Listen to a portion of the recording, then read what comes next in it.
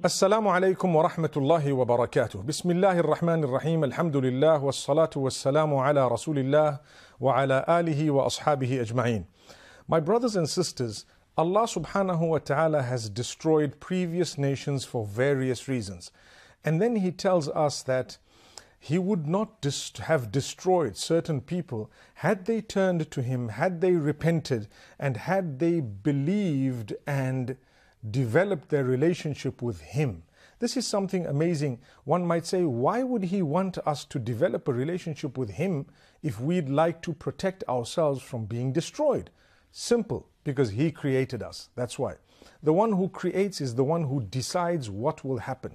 So if you look at Surah Al-A'raf, verse number 96, Allah Subhanahu wa Ta'ala says, وَلَوْ أَنَّ أَهْلَ الْقُرَىٰ آمَنُوا وَاتَّقَوْا لفتحنا عليهم بركات من السماء والأرض. Had the people of the towns believed and developed their consciousness of Allah, what we know as taqwa, then we would have opened the barakat or the blessings from the heavens and from the earth for them. But they didn't. So what happened? We destroyed them. From this, I learned that if I'd like to achieve contentment, I need two things. I need to believe in Allah and develop a relationship with Allah. Believing in Allah meaning I'm convinced that I came from a maker and I'm going to go back to the maker. And I worship Him alone, and I make sure that I worship Him the way He wants me to worship Him. Secondly, developing a relationship with Allah, also known as taqwa Allah, which includes the consciousness of Allah, it includes the love of Allah, it includes the fear of the wrath of Allah Subhanahu wa Ta'ala. Once I've developed that, I know that the Almighty will not punish me. I will achieve contentment. When negatives come in my life, I'm convinced that this is the best thing that could have happened. The Prophet ﷺ speaks about this. He actually says, Sallallahu Alaihi Wasallam, the affairs of a believer are strange, they're amazing. When good comes in his direction, he thanks Allah, so it's better for him. And when bad befalls him, he is patient, so that is better for him. This is the teaching of Allah Subhanahu wa Ta'ala through Muhammad Sallallahu Alaihi Wasallam. If we would like to achieve contentment, we also need to look into the stories of the previous prophets. Those whom Allah has destroyed in the past. Why Allah Subhanahu wa Ta'ala destroyed them? What exactly happened? Allah Subhanahu wa Ta'ala knows, and He knows best. So He's made mention of some of this. Take a look at Surah Al-A'raf, the surah that we're talking about right now, and we will find the story of the Pharaoh.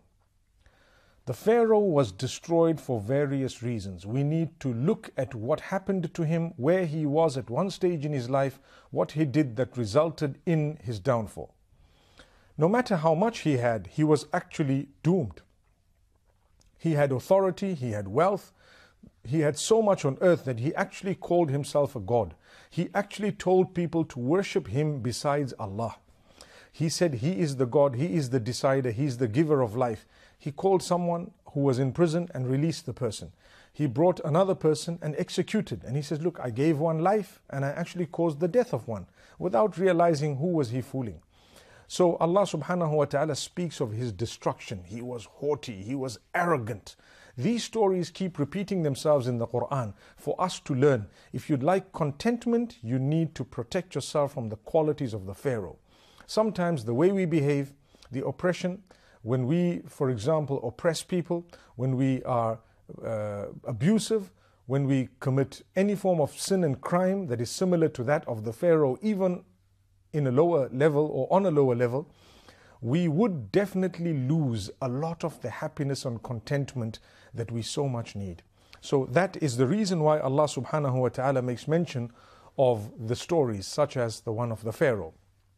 Then Allah says thereafter, verse number 146 of Surah Al-A'raf, Allah says, سأصرف عن آياتي الذين يتكبرون في الأرض بغير الحق.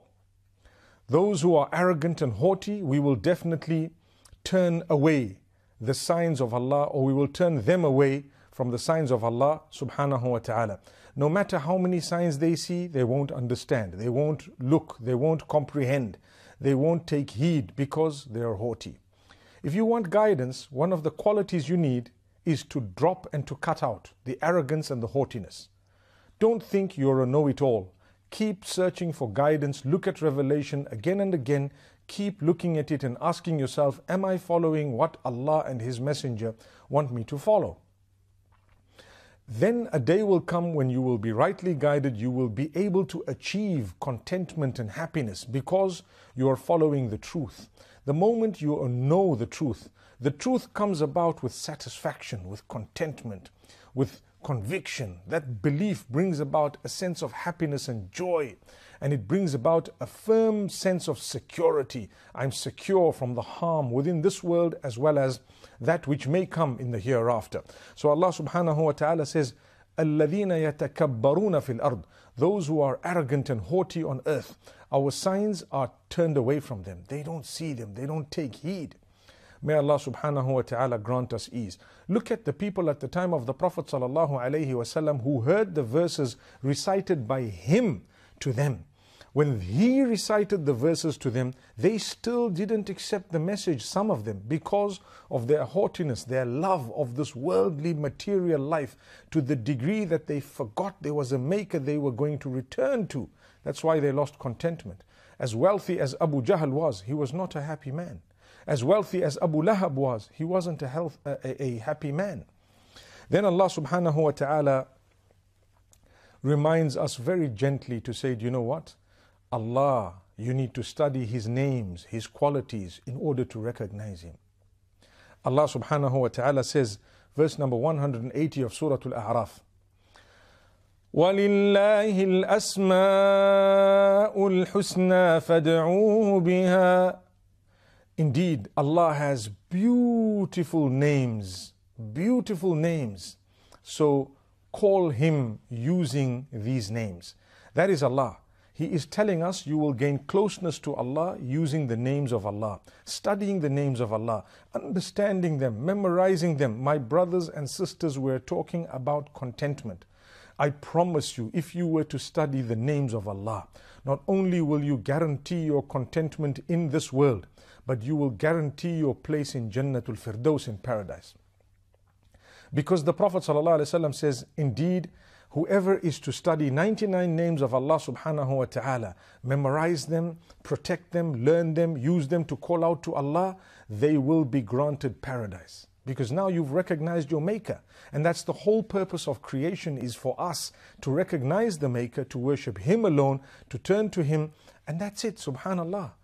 In that particular case, we would be doing good and abstaining from bad. We would be the most content of people. May Allah Subhanahu wa Ta'ala grant us that success. So I encourage you to look into the names of Allah. Repeat them, learn them, see them, memorize them, and you need to know exactly what they entail. That will bring about a lot of comfort. I give you an example. When a person is sick and ill, they would call out to Allah using the names, following this instruction that Allah says, I have beautiful names, use them to call out to me. The Almighty is the name of Allah. The owner of cure is the name of Allah. The owner of sustenance is the name of Allah. So Ash-Shafi, Ar-Razzaq, At-Tawwab, Ar-Rahim, Ar-Rahman, the most merciful, the most forgiving, and so on. All these are the names of Allah. When we look at them, we begin to smile. This is my Creator. This is my Creator. I worship Him and Him alone, and I have conviction and hope in His mercy. I know for a fact that I'm going to go to paradise. May Allah Subhanahu wa Ta'ala take us all to paradise. Ameen. Then we have another point of contentment also in the same surah, Surah Al-A'raf. Do you know, when you are listening to the words of Allah Subhanahu wa Ta'ala, you're meant to be concentrating, you're meant to be listening, you're meant to be thinking, you're meant to be paying attention. So Allah Subhanahu wa Ta'ala says, if you want the mercy of Allah, and the mercy of Allah, by the way, includes contentment. Remember that. So if you really want the mercy of Allah Subhanahu wa Ta'ala, then listen to this verse. Verse number 204 of Surah Al-A'raf. وَإِذَا قُرِئَ الْقُرْآنُ فَاسْتَمِعُوا لَهُ وَأَنصِتُوا لَعَلَّكُمْ تُرْحَمُونَ. When the words of Allah are being recited, then listen very attentively and be quiet in order that you achieve the mercy of Allah. Which means if you want to achieve the mercy of Allah, whenever the Quran is being recited, listen very attentively and be quiet. My brothers and sisters, how many of us are actually quiet when we listen to the verses of Allah Subhanahu WA Ta'ala? Then we complain about loss of contentment and losing the happiness that we had at one stage. I think it's important for us to take the Quran seriously, its recitation, and whenever it is being recited or even explained, try to listen. It will be a source of contentment for you and for everyone around you. My brothers, my sisters, one very important factor that I wish to mention, the Quran is so powerful that when you listen to its explanation, it will seem as though someone is addressing you and your problems, your issues, as though they knew your life and your problems. You will wonder, how did this person know what exactly to address? The reality is, it is from the Maker. He knew, He knows, He will know, and He created everyone. So the verses that are recited and explained coming to you will definitely impact upon you in a very, very positive way regarding issues that you are facing in your life. That's why Allah says, listen attentively.